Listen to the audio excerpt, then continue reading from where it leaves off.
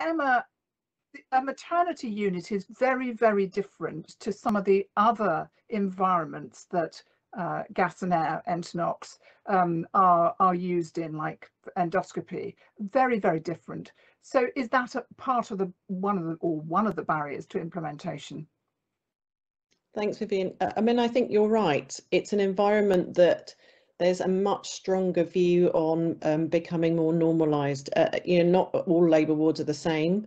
And maternity units, I mean, certainly my own maternity unit has two completely distinct areas, where one will be a bigger rooms where this technology is much easier to implement, but also almost at odds with that is introducing something that feels like a piece of medical equipment. So I felt like the greater barrier was just the visual on having a large, seemingly medicalized piece of technology moving into an environment that was very much about mobility, about low sounds, low kind of a much bigger space to move around in, and where you didn't actually rely on medical equipment for your birth experience, where you were much more empowered to avoid all of those sorts of things and actually have much greater choice in how you were going to go through your labour and use analgesia. So I kind of immediately knew when we got our units that there may be obstacles, and that actually seeing how this might play out in a busier, more active side of the delivery suite might prove to be harder because the space was much tighter. I mean, the other side of that is also how do you articulate the benefits to a very busy group of people who are very short-staffed, and how do you deliver training that is meaningful without it feeling like you're asking them to do a lot more? So I think for me it was the space, but also, you know, how to create a learning environment within a busy labour ward, I think have been the biggest challenges for me. I mean, a bit like, sorry, go on. No, I was going to say, and how noisy is it? Because if you've got something that looks a bit like a generator in the corner, you expect it to make a huge noise. Well, I think that's the bit. You wheel them in, and I think everyone expects it to sound like a massive generator going on, and they are pretty quiet. They're silent, and I think that becomes a huge surprise to the people using them. And the other bit that came as a surprise, although we haven't done as much work as Cliff has clearly done in terms of the obstacles of glasses, is that the anaesthetic face mask, again, was seen to be a very, very medical thing. It was so at odds with the training around using mouthpieces that was felt to be something that felt like you're really, really are pushing your luck here in terms of trying to implement this. But actually, people have surprised themselves. The women haven't really had any issue at all with a face mask in the much smaller group of people that we've used them in so far. And so far, they haven't really noticed that even a piece of equipment is in the room that shouldn't normally be there. So it's so far so good. But I did feel that it was us. We were potentially destroying that environment by having a piece of equipment like this, but it hasn't proven to be the case so far. Now, in the UK, we use a lot of gas and air, and that actually makes us a bit of an outlier, doesn't it, across Europe? And we seem in the UK, I mean, perhaps because of good old Humphrey Davy, but we seem to have this cultural affection for gas and air. I mean, you're right. I mean, this was at the turn of the century, and prior to that, this was something that was part of a party. Nitrous oxide has a reputation and was then coined as laughing gas for a reason. So its introduction into society was very much around it not being something to be feared, but something that was quite enjoyable.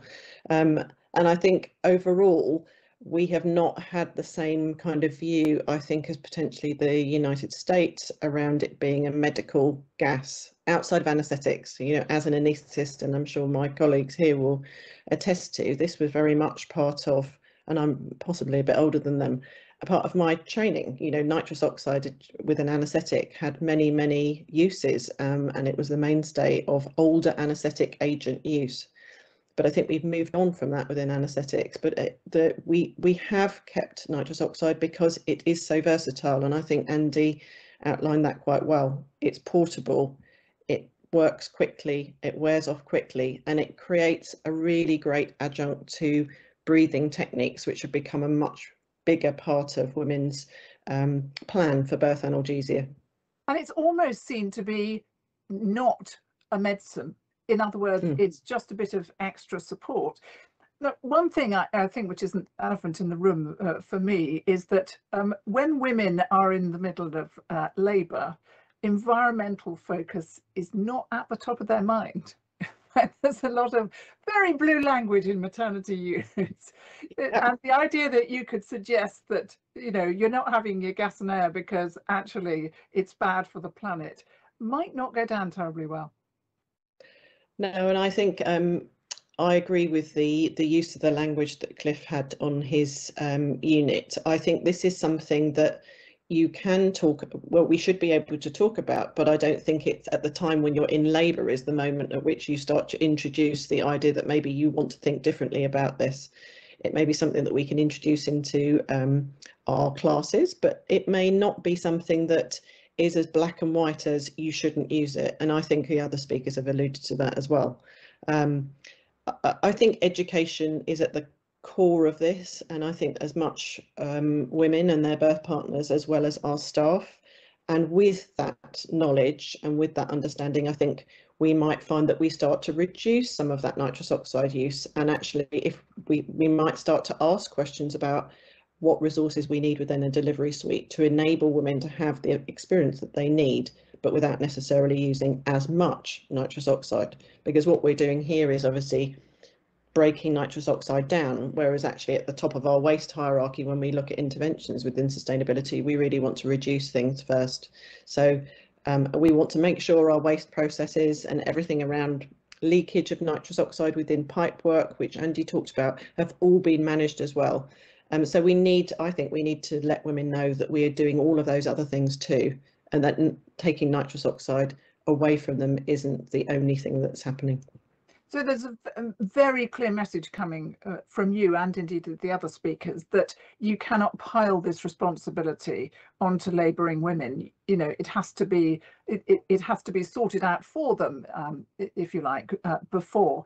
And what I'm also getting from you is this sense that education, both of the midwifery workforce and in advance, and also with women, is essential. You know, whatever has been done in terms of effectiveness, unless you sort out the education, this isn't going to get implemented.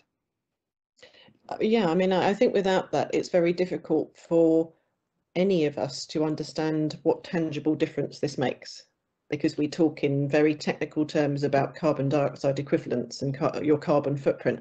And I think we are fully immersed in this as people who are trying to lead in different areas of this work. But actually it doesn't mean very much, because you don't see a difference in what happens to you as a woman in labour, and you don't see a difference in what happens to your baby in labour, and those are your fundamental priorities.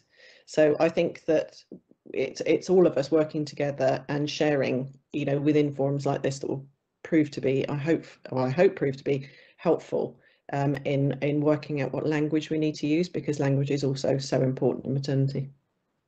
That's super helpful indeed. Thank you so much.